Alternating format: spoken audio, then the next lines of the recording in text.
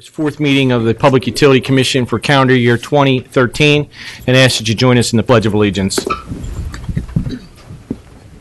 Pledge allegiance to the flag of the United States of America and to the republic for which it stands, one nation, under God, indivisible, with liberty and justice for all. The first item on this morning's agenda is the approval of the minutes from the January 24th meeting. And Commissioner Gardner, I believe you are the editor of the minutes. I am indeed. I have reviewed the minutes of the January 24th, 2013 public meeting and move that they be approved as submitted. Second. Any discussion? Any objections? Hearing none, the minutes of the January 24th meeting are approved.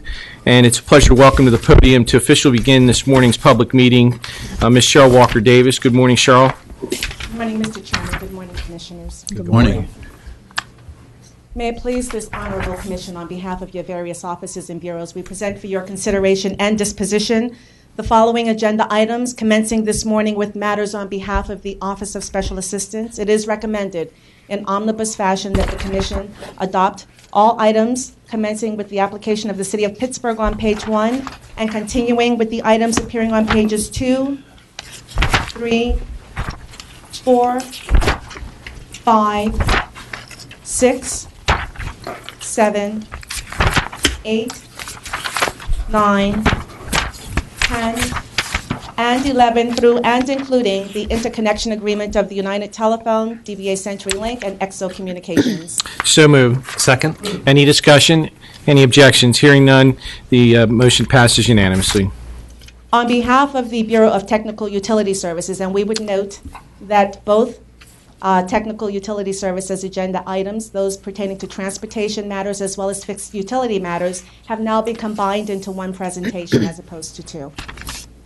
It is recommended in omnibus fashion that the Commission adopt all items commencing with the application of MX LLC at the top of page 12 and continuing through and including the items on pages 12, 13, 14, 15, 16, 17, and 18 through and including the security certificate proceeding involving Choice One Communications. So moved. Second. Any discussion? Any objections? Hearing none, the motion passes unanimously.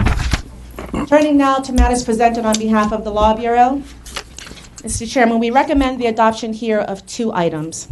We recommend the adoption of the first item pertaining to the Verizon Pennsylvania LLC audit recommendations pertaining to their network modernization plan and reporting metrics. Also, we'd like to jump to the last item on page 20 with regard to the joint petition for declaratory order of the Office of Consumer Advocate and David Ebersol, indicating that Verizon has not met its legal obligation to the Greensburg Community Service Area regarding the deployment of advanced services.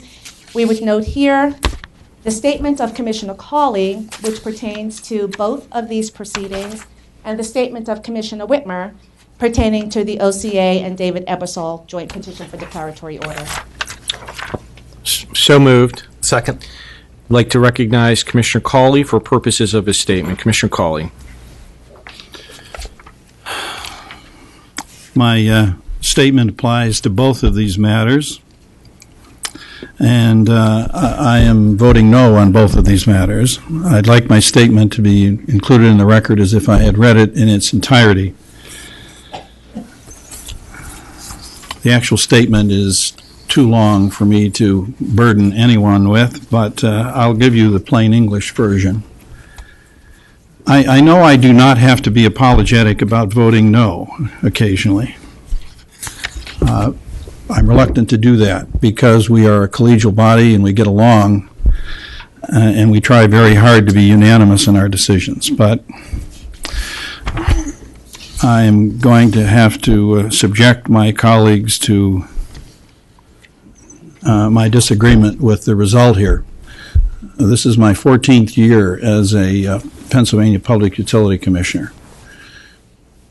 This decision is one of the most important that this commission has ever made or ever will make. And yet I believe we are doing it on a grossly inadequate record. It's a case of first impression, and it affects not only the customers in the Greensburg area, but all other customers of Verizon and Verizon North. Consistent with my earlier dissent when we issued a tentative order in this case, this adjudication of the OCA Ebersol petition involves a bona fide retail request for broadband access services by Verizon Pennsylvania end users in the Greensburg so-called customer service area. I believe that it should have resulted from a proceeding to amend Verizon Pennsylvania's Chapter 30 Network Modernization Plan. I think that's what the statute requires because it provides due process and an opportunity for a much more complete record than what we have here, which is merely a petition for a declaratory order. There's virtually no record here, and yet we're making a very sweeping endorsement for the use of wireless to provide service rather than landline service. By this order today, Verizon Pennsylvania is essentially permitted to unilaterally amend its network modernization plan without any due process, and then merely, after the fact, report such amendments to us in its biennial network modernization plan reporting. Through this process, Verizon Pennsylvania is able to effectively delegate its responsibilities under Chapter 30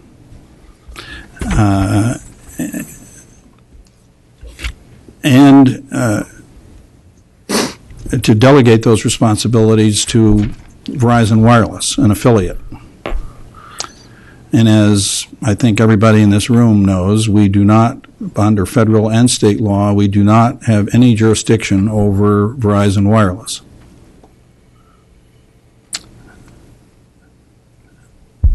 I seriously doubt that we will be able to police the last 2 years of Verizon's obligation to deploy broadband in this Commonwealth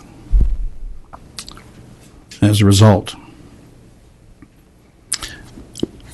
And I don't think that the legislature intended Verizon Pennsylvania to receive effectively automatic rate increases for some years now and indefinitely into the future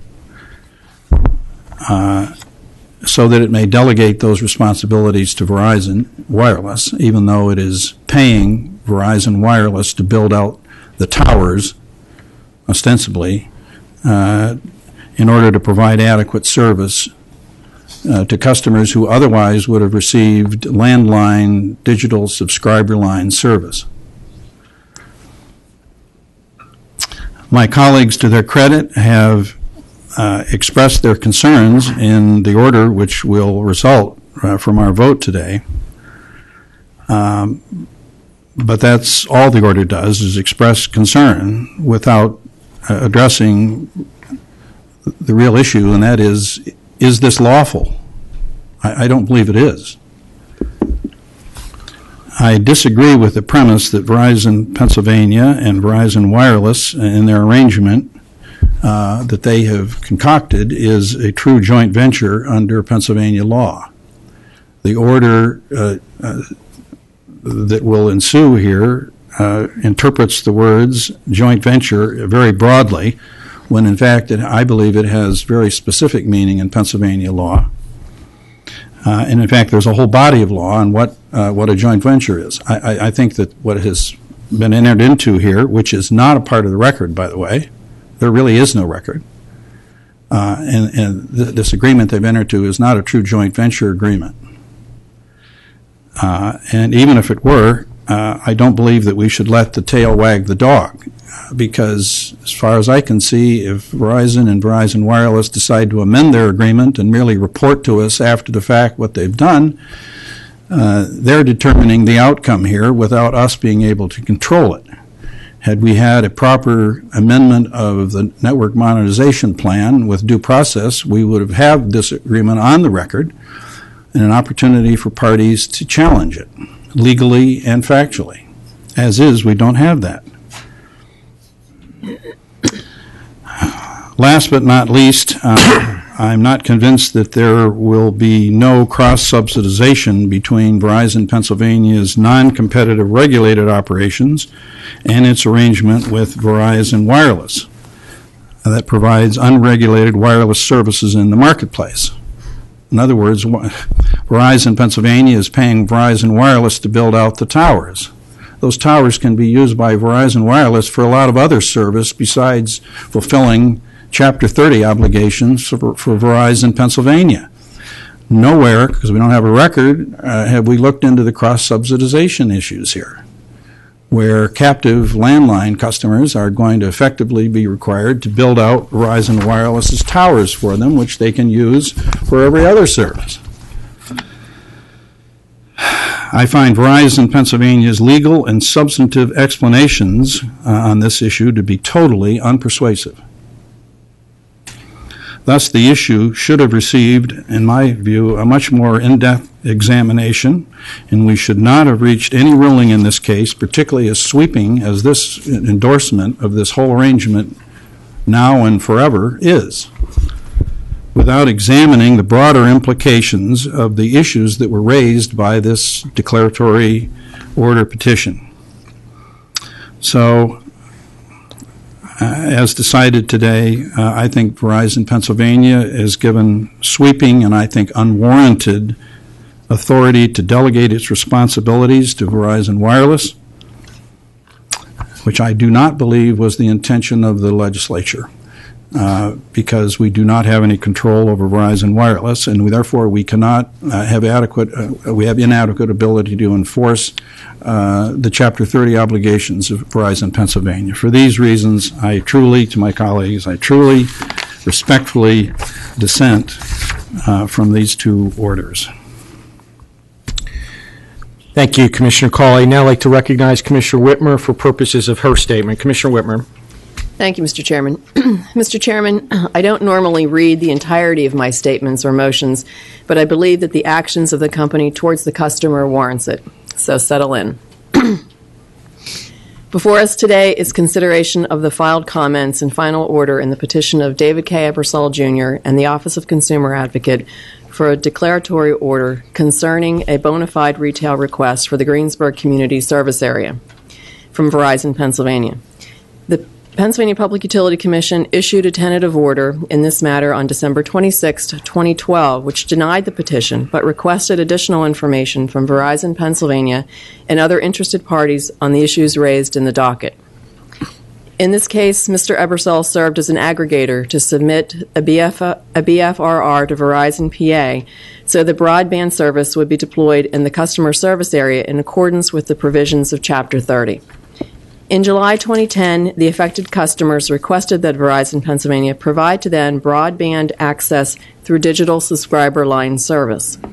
As permitted by Chapter 30, Verizon Pennsylvania listed the Greensburg CSA BFRR on its deployment schedule as a major build. In accordance with the statute, this particular project was to be completed within 2 years or by July 2012. Over the course of the next 2 years, Verizon Pennsylvania and the Greensburg CSA customers communicated on several occasions that certain engineering work and construction would be necessary to provide DSL service over Verizon PA's network to the Greensburg community. During these communications, Verizon Pennsylvania continually assured the affected customers that the deployment of DSL service, not fourth-generation long-term evolution, was to be completed on time. In response to the Commission's questions in its December 26, 2012 tentative order, Verizon Pennsylvania indicated that during the fourth quarter of 2011, it had begun to explore the possibility of satisfying this BFRR project with fourth-generation long-term evolution, a wireless broadband service to be provided by Verizon Wireless. Verizon also indicated that a final decision to move forward with 4G LTE deployment for this community was made in the first quarter of 2012. Verizon further stated that Verizon Wireless had deployed 4G LTE in portions of the general service area, including offering service to some but not all portions of the Greensburg CSA. There was additional construction items to be accomplished by Verizon Pennsylvania and Verizon Wireless in order to provide 4G LTE to the entire community. Interestingly, Verizon considered the use of a different technology in the fourth quarter of 2011, made a final decision to move forward in the first quarter of 2012, and yet never informed the Greensburg customers of the decision. Although I do not disagree with Verizon's decision to deploy 4G LTE rather than DSL to the Greensburg residents, it's the lack of concern for these customers and the actions of the company that I find truly objectionable. I believe that Verizon Pennsylvania was required to provide certain information to the Greensburg CSA customers as soon as the company had made the final decision to provide 4G LTE to this community. The provisions of Chapter 30 at Section 3014 clearly set forth Verizon Pennsylvania's requirements to inform BFRR customers in a written communication of the applicable rate, the contract term, the status of the request, and a term subscription agreement for execution when the company decided to provide a technology that was different from the original request. In addition, although the statutory provisions are clear, I find it incredulous that, from a basic customer service perspective, that the company did not communicate with these customers in a timely manner at the beginning of 2012 to inform them of the changes in technology that would be deployed and to ensure that customers knew the type of broadband access service they would receive. Rather, Verizon Pennsylvania waited until July 13, 2012, a mere 2 days before the service took effect, to inform the customers of the deployment of 4G LTE in their community.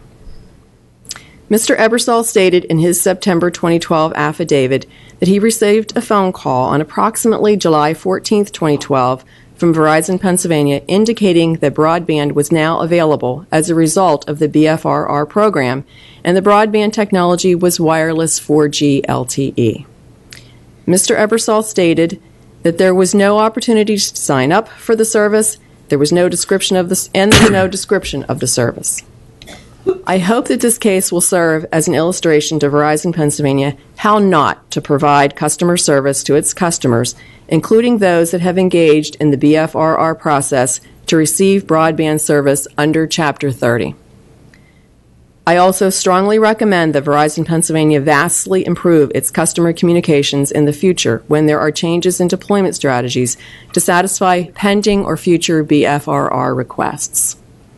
Further, I remain concerned about the customer protections that are provided by Verizon Pennsylvania in its joint venture with Verizon Wireless to provide 4G LTE to BFRR customers, as well as the areas of Pennsylvania waiting for broadband service. As indicated by Verizon Pennsylvania in its above-referenced responses, Verizon Wireless will be the entity to address any billing and/or service quality issues that customers may experience with this service. I wish to remind Verizon Pennsylvania that Chapter 30 requires the local exchange company to deploy broadband service throughout the entire Commonwealth and provides other requirements for local exchange companies that should have been adhered to in this BFRR situation. I wish this commission could have done more to provide a remedy to the Greensburg customers in this case.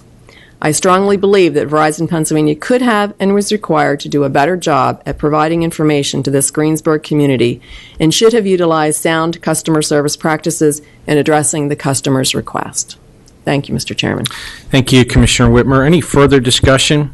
Yes, Mr. Chairman. Recognize Commissioner Gardner. I'd like to be associated with the statement of Commissioner Whitmer. So noted. Again, any further discussion? We're going to note the objection of Commissioner Cawley, and I believe the motion passes 4-1, noting the dissenting statement of Commissioner Cawley and the statement of Commissioner Whitmer. Continuing with the presentation of agenda items, it is recommended that the Commission adopt at the bottom of page 19 the staff recommendation with regard to the advance notice of final rulemaking pertaining to gas supplier regulations, noting the verbal statement of Commissioner Whitmer. So moved. Second. Thank you, Mr. Chairman. I am pleased to see that this item is back before us today. I believe that it's appropriate for our to review our regulations from time to time. The regulations we approve for comment today, I think, will better align our natural gas supplier requirements with those of our electric suppliers, and I look forward to seeing the feedback from all of the interested parties. Thank you. Thank you, Commissioner Whitmer. Any further discussion? Any objections? Hearing none, the motion passes unanimously. And we're going to turn to page 20 of the agenda for the first case. Go ahead. Yes, Mr. Chairman. It is recommended that the Commission adopt the first case at the top of page 20 pertaining to the natural gas pipeline replacement and performance plans. So moved. Second. Any discussion? Any objections? Hearing none, the motion passes unanimously. Having already considered the next item at the beginning of this section, we will now proceed in omnibus fashion with the recommendation that the Commission adopt all items on pages 21 and 22 through and including the 1307E reconciliation statement pilot program. So moved. Second. Any discussion? Any objections? Hearing none, the motion passes unanimously. Now, turning to matters on behalf of the Office of Administrative Law Judge, we recommend the adoption of the first item pertaining to ALJ Foyer's initial decision in the proceeding involving Donald Martin versus Verizon. So moved. Second. Any discussion? Any objections? Hearing none, the motion passes unanimously. With regard to the settlement in the rate case proceeding involving the Reimer Gas Company, there is your motion, Mr. Chairman. Thank you. I'd like to have my motion entered into the record as it read in its entirety. We'll read a portion of it here this morning. Before the Commission today for disposition is the recommended decision in the above captioned matter concerning a requested change in rates for Herman Reimer Gas Company.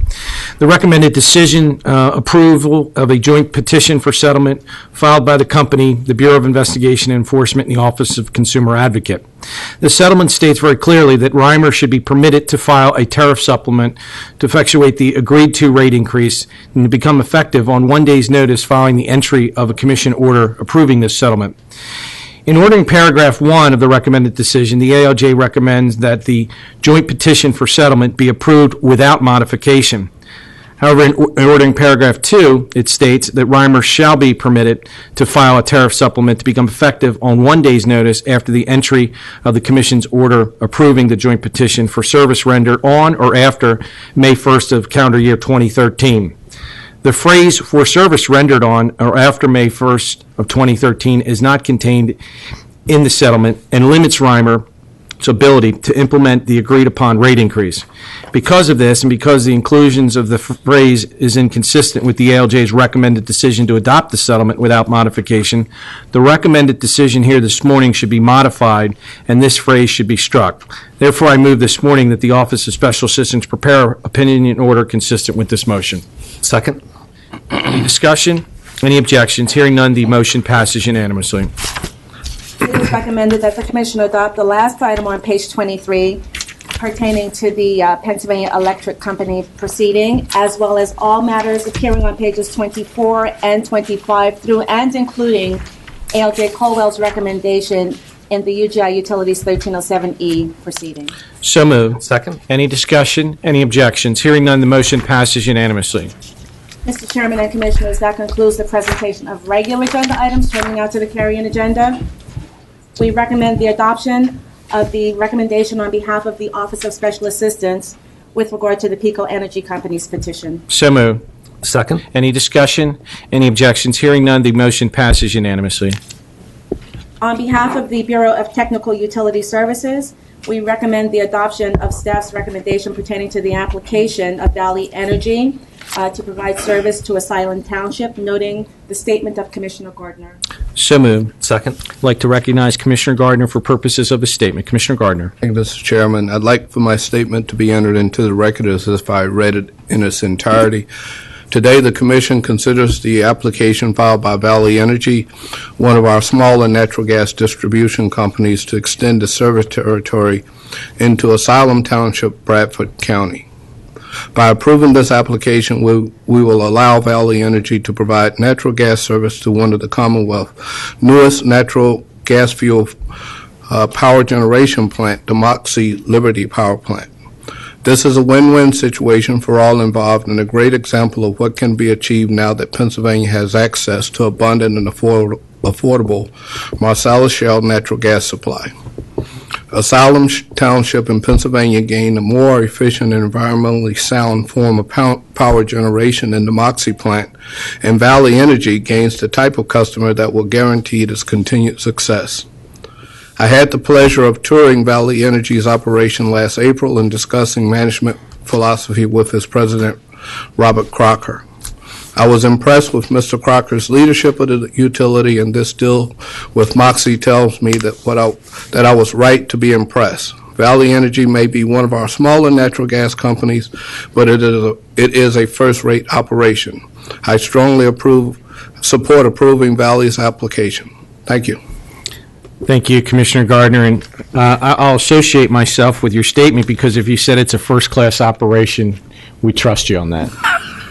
Any further discussion? Yes, Mr. Chairman, I would also like to associate myself with Commissioner Gardner's statement. So noted. Any other takers? Very popular this morning, Commissioner Gardner, as always. We hear no objections here this morning. The motion passes unanimously. That concludes our public meeting, but we have a two special announcements, and I'd like to recognize Vice Chairman Coleman for one that we're very excited about. And before I introduce him, I'd like our team communications group to stand and be recognized for your efforts. I know you're bashful, but thank you for what we're going to announce here this morning.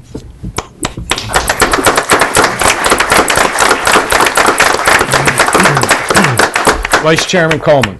Thank you, Chairman. Tom, that includes you as well. You're welcome to stand and be recognized this morning. As the Chairman indicated, we have a very special announcement this morning. Quietly this morning at 9:35, without great ceremony, the Utility Commission launched its Facebook page and Twitter account. So for those of you who don't get enough of us every other week here at Public Meeting, you can now follow us on Twitter and friend us on Facebook page. So if you're curious and not quite sure how to connect, go to our web page, and you can click on to either the Facebook page icon and friend us, or you can click on to the Twitter page. Our handle is @PA_PUC. So we'll look forward to all of you joining us, following us on Twitter, and friending us on Facebook. So thank you to our communication team for doing a great job. Thank you. And I should note for the record, I think we're ahead of PICO on this in our launch of social media. That was only a term of endearment, by the way, as a customer. Now I'd like to recognize, Cheryl, we have a very special day planned here with Black History Month, and we are the lead organization here, the lead state agency in planning just a terrific event. And Cheryl, I'd like you to make an announcement on today's celebration. Thank you, Mr. Chairman. As noted, the PUC is the lead agency of 18 entities, including 17 state agencies in Dauphin County, in presenting this Black History Month tribute.